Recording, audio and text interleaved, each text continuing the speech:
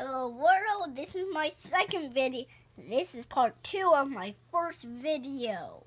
My custom cargo ship loading train. And hello Zing Bricks if you're watching. I hope you are. Because this is a pretty good train.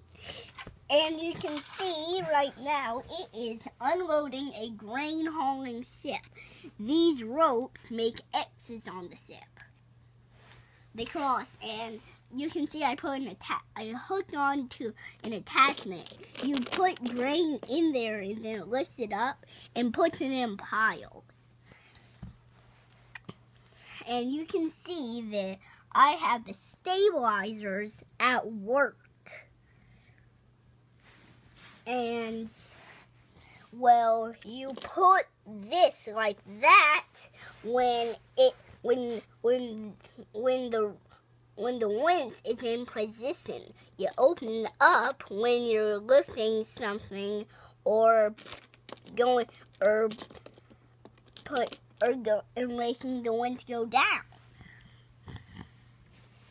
And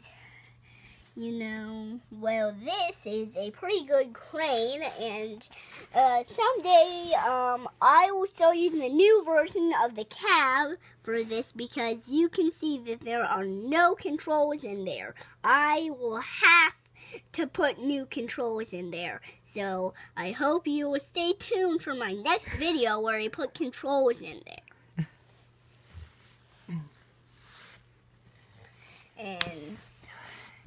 And this is a lot of yellow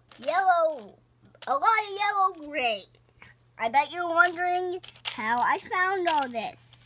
Well, you will also find out how I found all that grain in my next video where I put the controls like levers and steering wheels in the cab.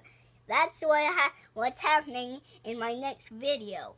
Telling you how I found all of this grain and putting the controls into the cab of this crane.